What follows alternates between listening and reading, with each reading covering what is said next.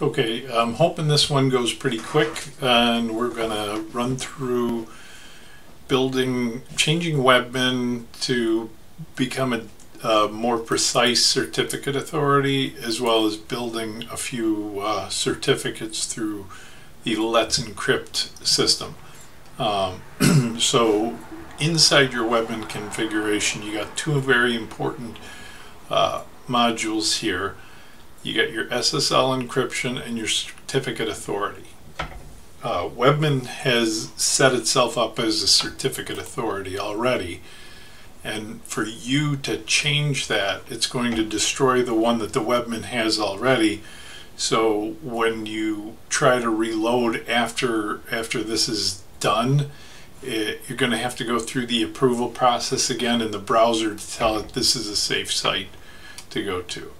So let's go ahead and see what trouble we can get into here. So our domain name is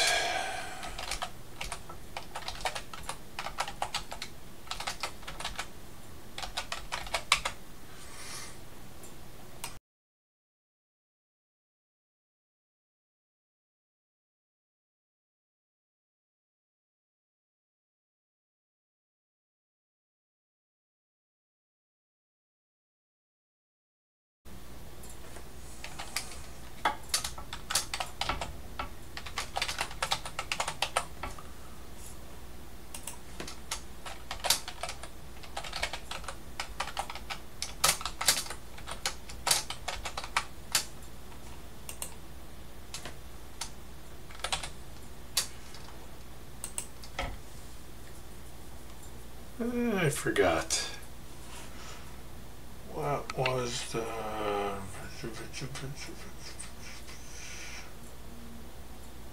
Is that a country code 01 or US? I can't remember. I think it's a US.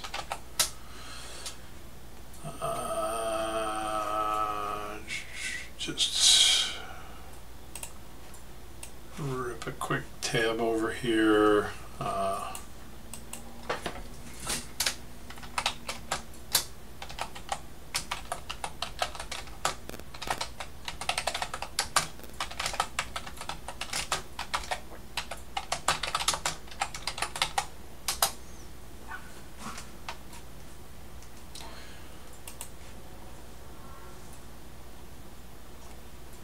Okay, so it's a 2-digit country code.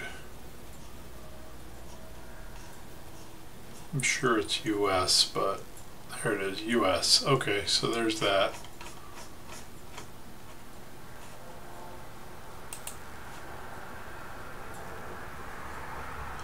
And the state, oh.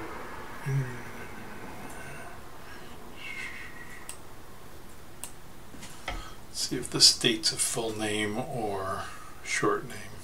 I have such a short memory. Sometimes I worry about myself. Let's see.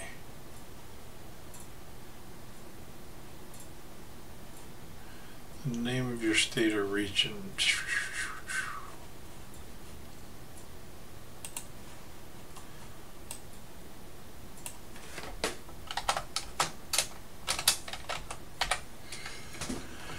And boom. Let's see, do I break it? Is it going to break it?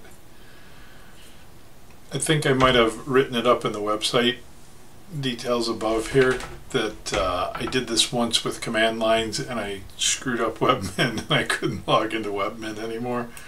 So let's see if it seems like it did it right. I don't think I got to restart it, but there you go. Oh, and you can't see that. So let's just back the hell out of here.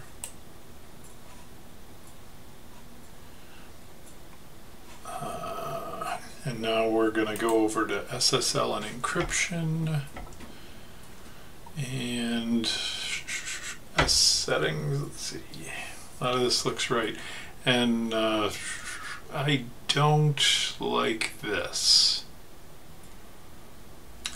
It was in here. I saw something about it naming it as Webmin, but it shouldn't have been named as Webmin. So you know, maybe some of it didn't refresh. Yeah, I don't like that. Organization, it's saying the wrong thing.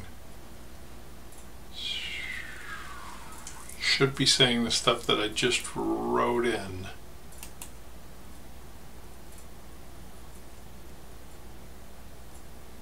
Shitballs.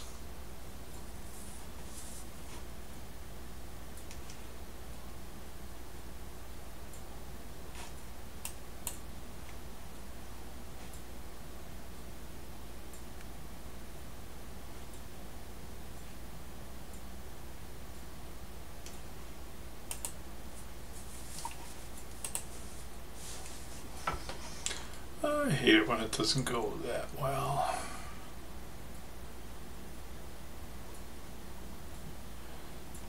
See, certificate this server is using is displayed. Change it by pasting in the certificate from another CA, but any certificates already issued to users will no longer work.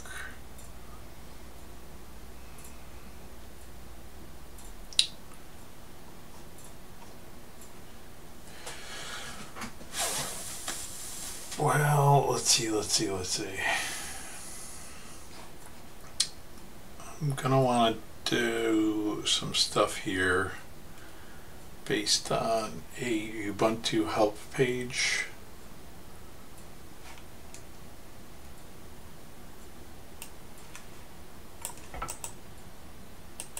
So I'm copying that.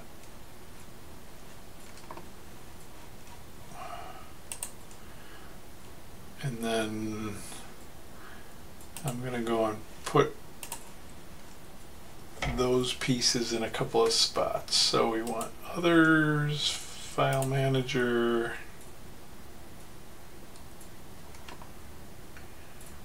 and we want to zip around. Oh, it left off on the last place I was. Ah, you know what? And while I'm here, there's a funny thing about file manager. Oh, I buried the lead.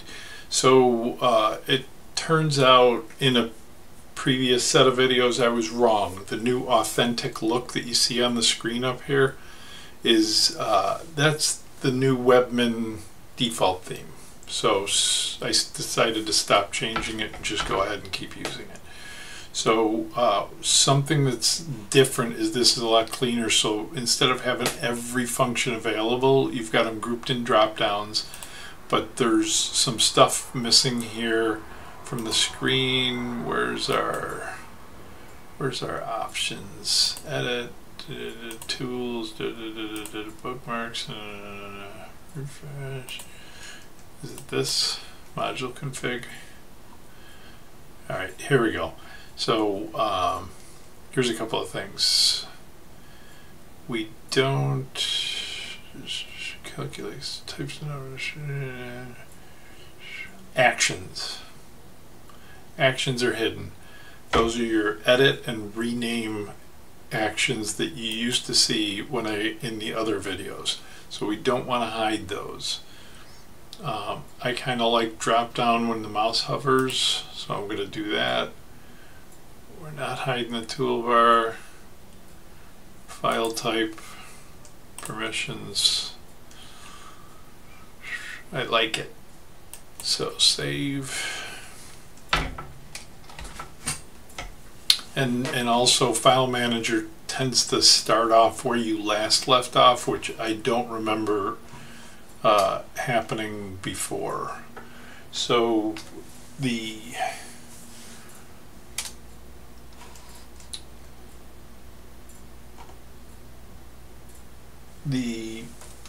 Ubuntu way of dealing with certificates is etc., SSL, and then two other folders. So etc.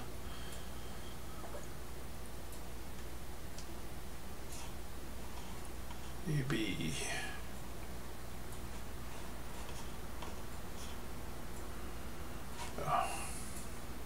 my own face is in the way here.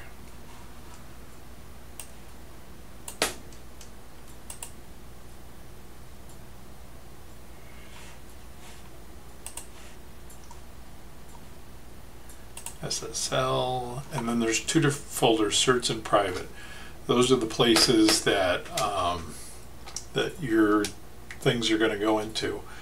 So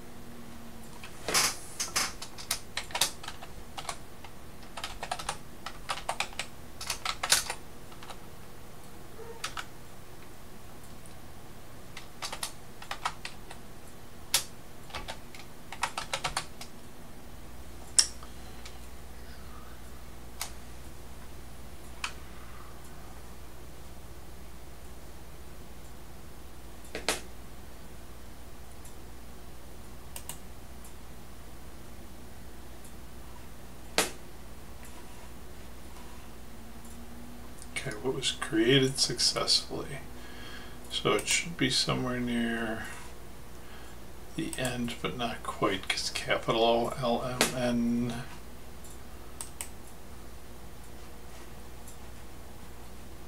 That's what we're looking for.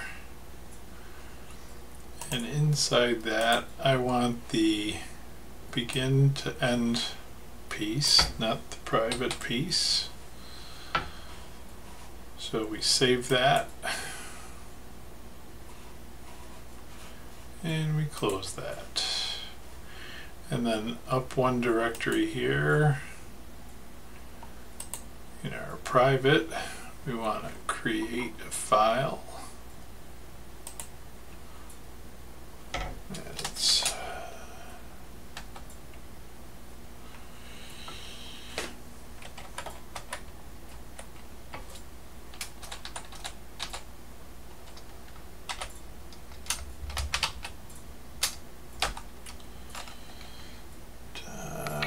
okay.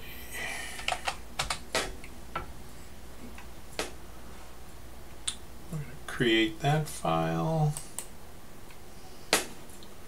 Then we're going to edit it.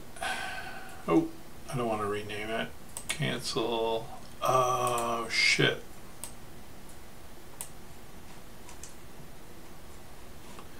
You can't edit it.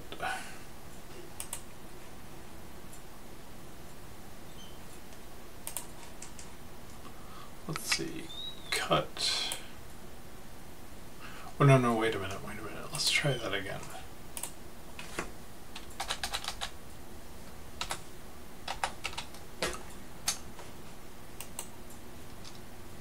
Okay, so let's fix this.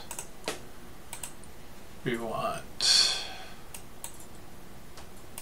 private key stuff.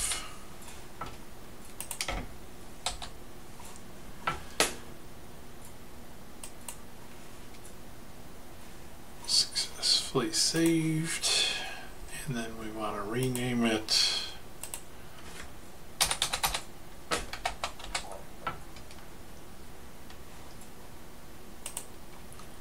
And now we lose the edit. Okay, so let's get back over here to configuration. Okay, private key. We're looking for etc.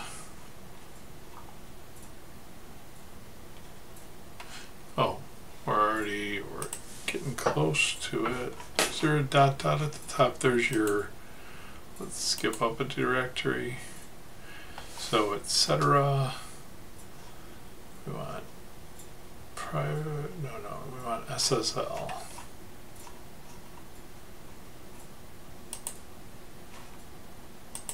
I guess I gotta collect that twice. Etc. SSL slash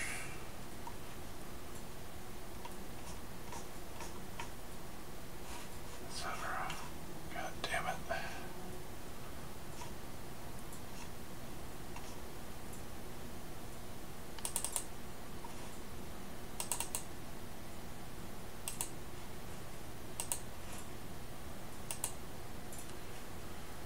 certificate.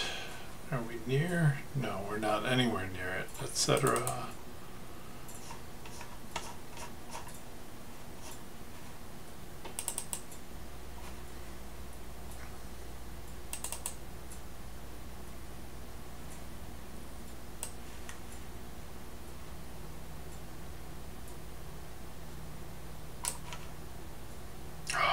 That's the one I screwed up before, I'll bet.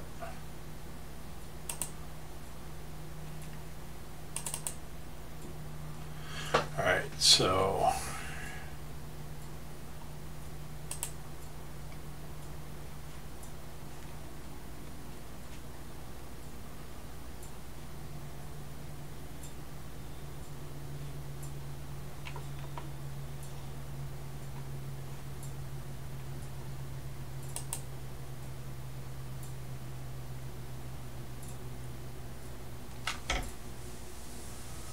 okay, there we go.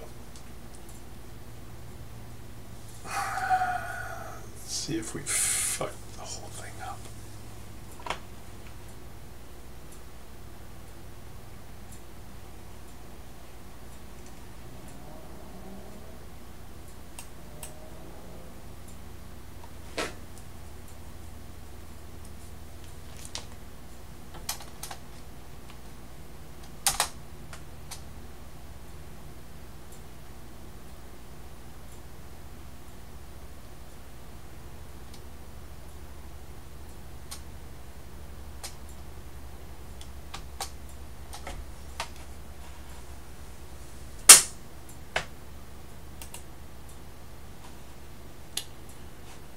So finally,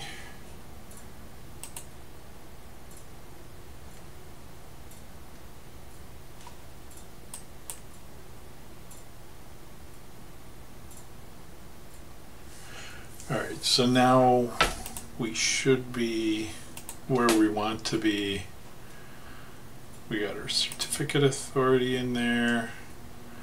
We should be showing, that's what we're talking about. Okay,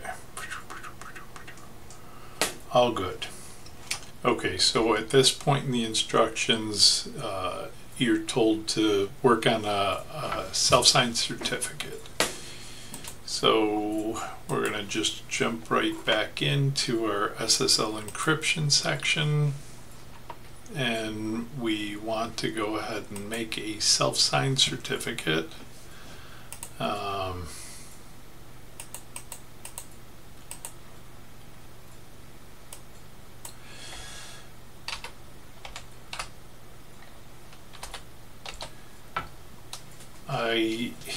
I have already used the subdomain, so I had to switch from email to this brand new one that I'm making.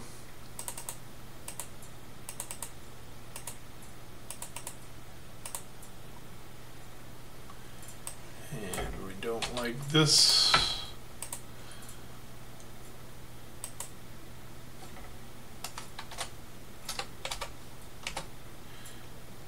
And then we want to make sure we click that radio button for no. If you leave that at yes, what's going to happen is it's going to immediately overwrite your CA authority that I just showed you in the previous half of this video.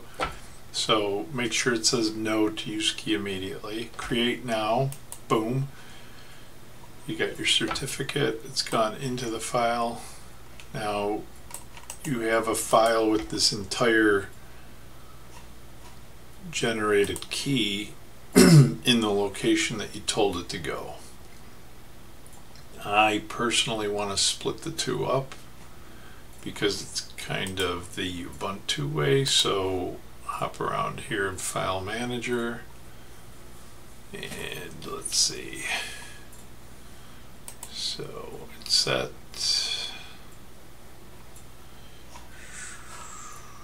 Where are we? Like, oh, there it is. SSL. In the private section, you'll notice I've got this one, which works, but because of, I think it's called canonical names, that's not working right for me. So I could copy this and then paste it over into the certs file, but instead I'm just gonna make a brand new one. File, create new file.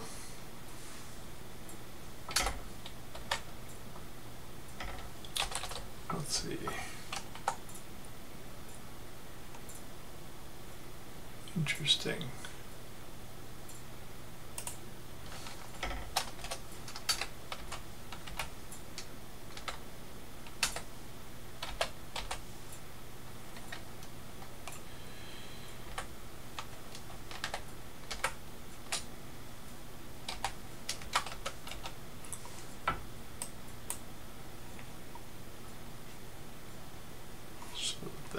Going to be in a whole new section of this sucker, so I think page 15 is my, oh, let's see, are we passing it yet?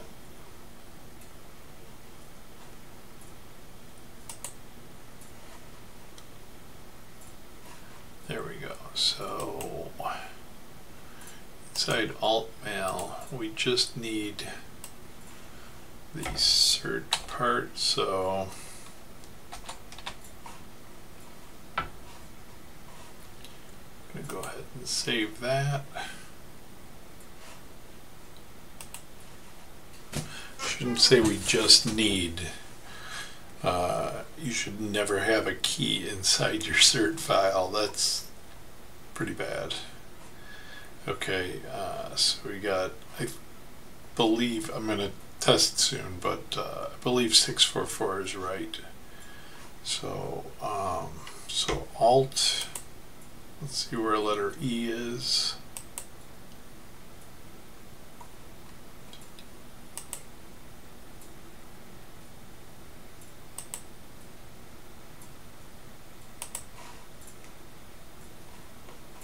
And there's my other one, so that one I could delete later, but it doesn't hurt to just have it sitting there. So let's see. At this point you have divided files for your key and your certificate, and you're going to follow the instructions the rest of the way down in that Ubuntu for setting up your email, the links above, and you're just going to have to put in the names, canonical names, the way you have them in here.